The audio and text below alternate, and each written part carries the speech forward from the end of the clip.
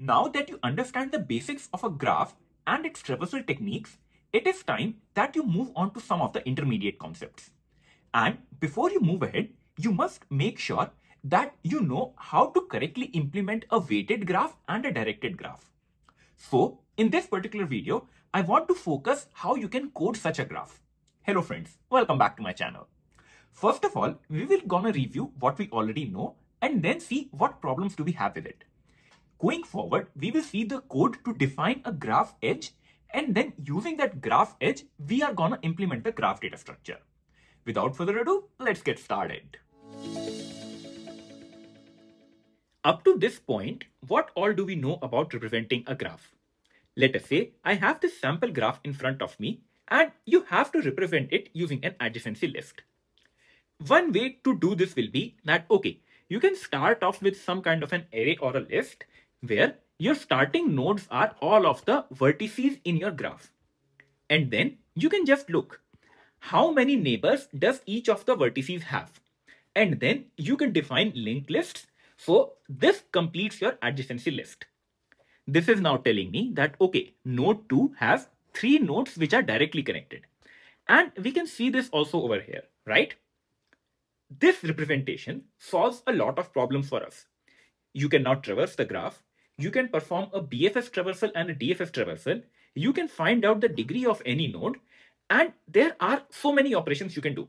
You can also add edges and then remove edges. Also, you can handle directed edges over here. For example, let us say this edge between node 2 and node 4. This becomes a directed edge. So what will this do? There is still a connection between node 2 to node 4, but there is no connection between node 4 and node 2. So this will now go away, right? So this is how you are taking care of all the operations. But we want our design to be extendable. So where is actually the problem? You all know about weighted graphs, correct? Each of the edges has some weight associated with it. And this weight could mean anything. It could simply mean that going from node 1 to node 2 will cost you 4. And going from node 1 to node 5 is gonna cost you 6. So how do you account for this weight when you are representing your graph in this particular manner? You can make an argument that your list node structure looks something like this. You have a certain value over here and then you have the next pointer. If you want a weight associated with it, what you can do is you can add additional value and then define the weight in this additional value over here. So now what will happen? Each of your node, they will have more values associated with it.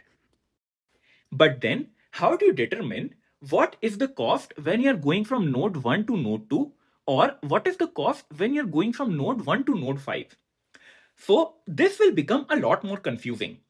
And the problem becomes even worse because you have to encounter the weight in both the directions.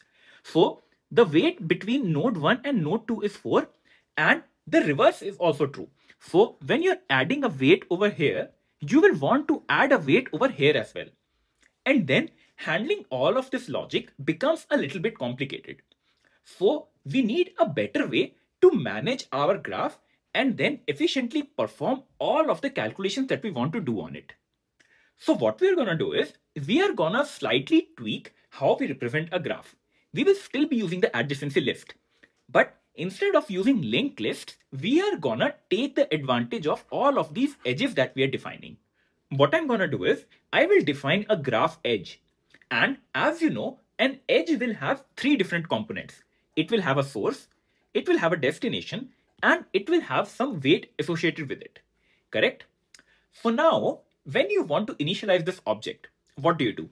In your constructor, we will pass in 3 values, a source, a destination, and a weight. And then we initialize our edge. So what we're trying to do over here is, let us say I have a graph that looks like this. And now I want to initialize an edge between node 1 and node 2 that has the weight of 4. So I will say something like new graph edge, and then the source is 1, the destination is 2, and the weight is 4. So this is how I am defining one edge, correct? So what is basically happening is, instead of a linked list, I am now defining a edge as an object. And in this object, I am defining the source. So my source is 1. What is the destination? The destination is 2. And then what is the weight? The weight is 4. So this is how I am defining this particular edge, which is going from node 1 to node 4.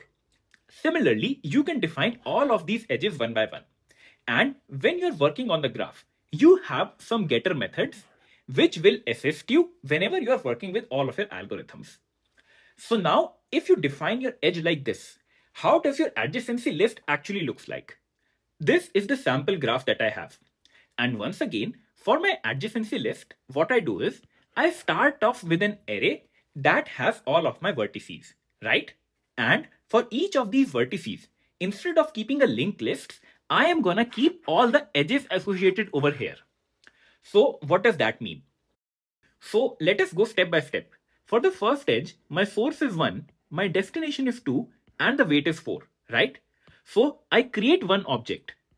And then, since this edge is bidirectional, that means there is an edge between node 2 to node 1 as well. I will have one more object. And in this object, I am going to write down my source is 2, my destination is 1, and the weight is 4. Correct? So now I defined two edge objects. So this is how you are defining a undirected edge. You are going in both the directions. What happens if you have a directed edge like this one?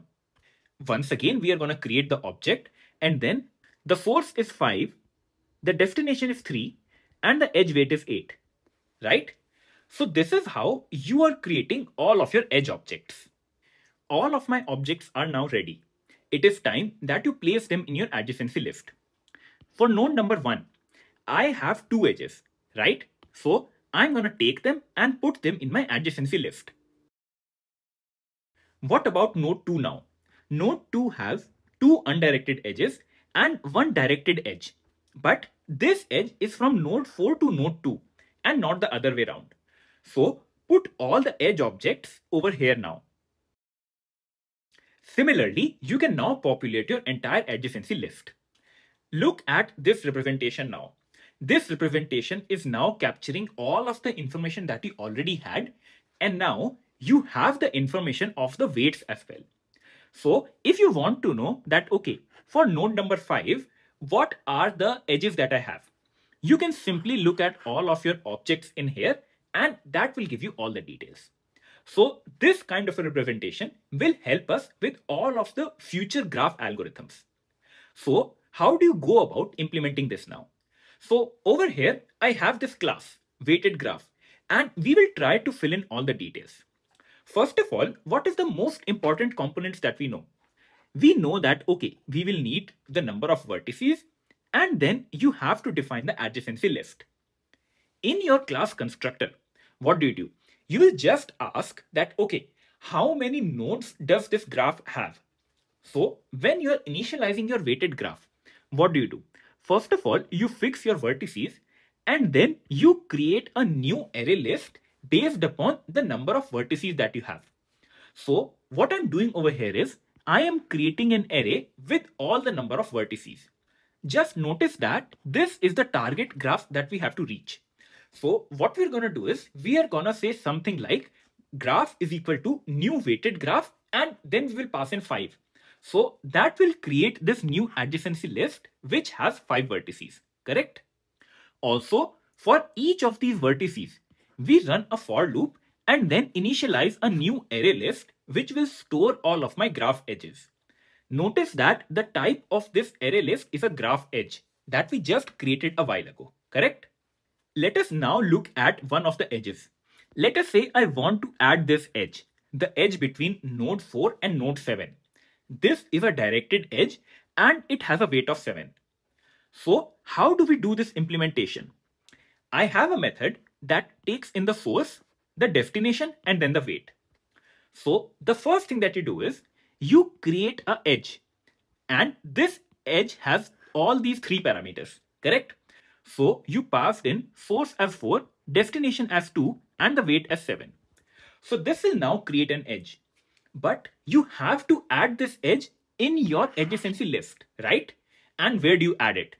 you will add it in node number 4, right? Because this is where it is getting directed from. So what I do, I say adjacency list and I'm looking at my source. My source is 4. So I'm over here now. And then I add this edge in here. So this particular edge will get added over here as an object. Now, let us say I want to add an undirected edge between node 5 and node 1, and it has the weight of 6. So look at this implementation now. I have a method add undirected edge, and once again it takes in 3 parameters: the source, destination and the weight. Since it is an undirected edge, you can have any of the nodes as the source and any as the destination. So let us say I pass in an argument, the source is 5, the destination is 1 and the weight is 6. So these are my 3 parameters. What do? First of all, you will have to make 2 edges. One edge will be between the source and the destination with the weight, and then one edge in the reverse direction. So you will make one more edge between the destination and the source along with the same weight. And then you are gonna add both of these 2 new edges to both the source and the destination adjacency list. So right now your source was 5 and the destination was 1. So you will add an object over here and then you will add an object over here. So that is how you are gonna proceed ahead, and then you can represent your entire graph just by using edges. And once you want to perform operations, you can just call the method getVertices and it will return you your complete adjacency list, which is representing the graph. I would also recommend that you check out my complete code on GitHub, which has additional method to remove an edge as well. Or you can also try to do it as an homework on your own. You'll find some more examples in the given code also. I hope now you have a better understanding about how you can implement a weighted graph and a directed graph. As per my final thoughts, I just want to say that graphs as a data structure is a huge topic. And as you know, there are different types of graphs. So this is just a journey. Going forward, we might have to implement even a generic graph where the node types can change. You can either have string nodes or you can have integer nodes, or they can be of variable type. So it is a journey, and we will keep on expanding our graph data structure as we require it.